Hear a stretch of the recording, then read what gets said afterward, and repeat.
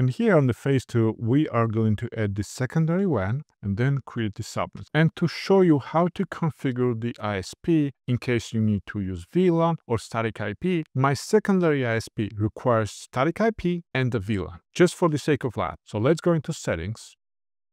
I'm gonna click Internet 2 here, and I'll switch to manual. And here, I'm gonna put the VLAN. I use VLAN 203, so I'm gonna put that here. That means I need to use this VLAN in order to get the ISP connection. Without that, it's not working. In your case, you may not need to use VLAN, but if you need to, this is how you configure. Then my ISP doesn't have a DHCP server, so I'm gonna use static IP. I'll switch to static IP here, and I'll configure the IP addresses. That would be 203.0.113.2. So I'm gonna add range here.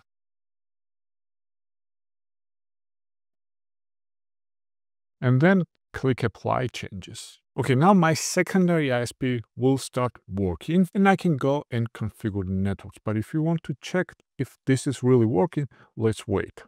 And here you can see that my secondary ISP, in my case Verizon, is working. So let's go into networks and I'm gonna change the default subnet. Now remember, we already adopted this switch and an access point, right?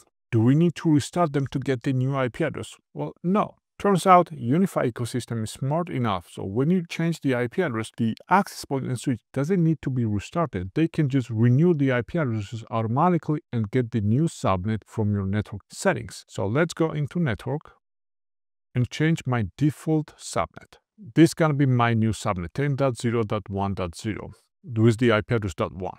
I'm gonna click Apply Changes and wait. To make sure that your access point and switches, they got the new IP address from the subnet, we can go into UniFi devices and look here. You can see that UCG fiber IP address has been already changed, so the changes has been applied. And now the switch and the access points will come into sense and they get the new IP address from the new subnet. And as you can see, my switch and my access point, they both got the new IP address here. Now, I want to create interfaces, but before we do that, let's upgrade to the zone-based firewall. We go into Settings, Policy Engine, and Traffics and Firewall Rules. And I click here, Click to upgrade. This will bring zone-based firewall functionality to the UniFi. It's not gonna cost you anything, it's free, and you just need to click Upgrade, and that's it. Just like that, we have zone-based firewall. Now I'm ready to create additional networks. I'm gonna go ahead and click to networks here and add networks like staff, guest, IoT, security, voice, and servers.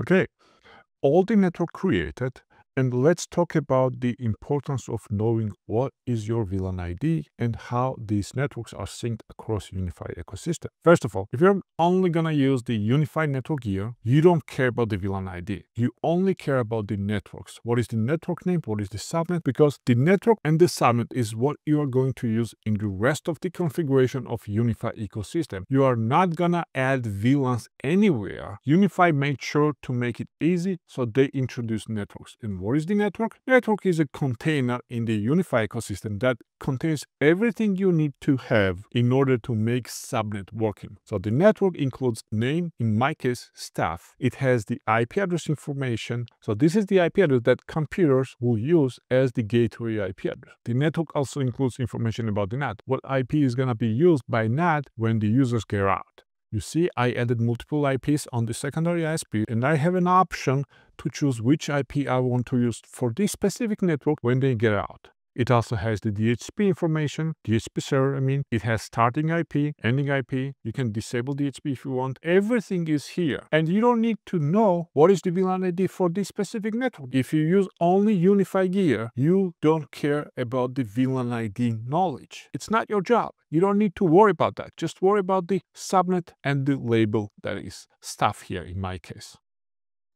Now next, you see I created all these networks, right? Now if I go into UniFi devices, you see that my switch, the ProMax switch, is connected on a port 6 of the UniFi Cloud Gateway. So if I go into UniFi Cloud Gateway and I click Port Manager, so this is where my ProMax switch is connected to the interface 6. And the interface 6, just like any other LAN interface, have the default configuration of choosing the default network as the native VLAN, native network, and then allow all in the tagged VLAN management. Even if you choose the custom, you still add the network, not just VLANs. Yes, there are VLAN information here, but you always use the network label or the subnet. So what I was saying here, this is the default configuration of the interface. This means cloud gateway and the switch will be able to communicate across all the VLANs to each other. And the information that all this network exists is already synced with the switch and an access point.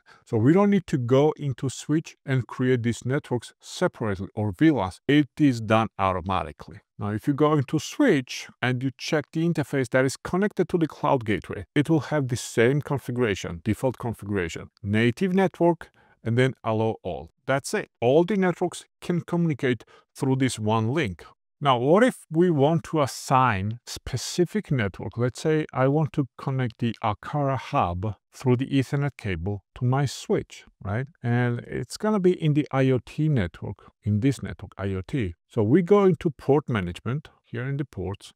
And let's say first interface on the switch is what I want to use for Akara hub through the Ethernet cable, not through the wireless. I'm going to click this guy here and I'll choose IoT and then block all.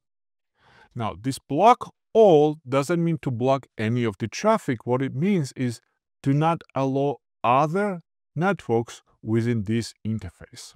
We will only deliver IoT network to the hosts connected to this interface and nothing else. So no other network will be able to communicate through this interface. That's how it works. I can click apply changes and that's it. Now this interface will be for IoT only. You see, native VLAN IoT. Okay, so we have network segmentation foundation built, but no Wi-Fi yet. We'll continue with the Wi-Fi on the phase 3 on the next video. See you soon.